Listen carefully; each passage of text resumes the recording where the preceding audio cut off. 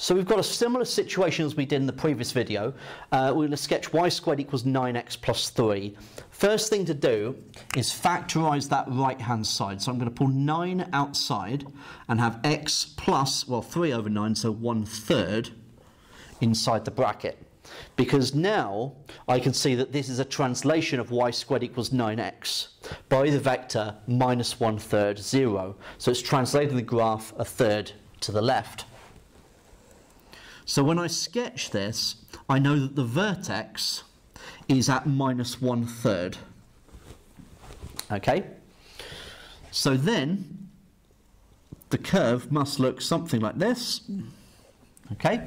That's my graph. Now, I can work out where it crosses the y-axis. Makes sense to do that when x is 0.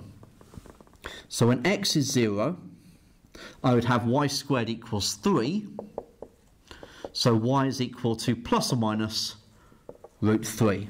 So that'd be minus root 3 and positive root 3. And so that would be the sketch of my graph.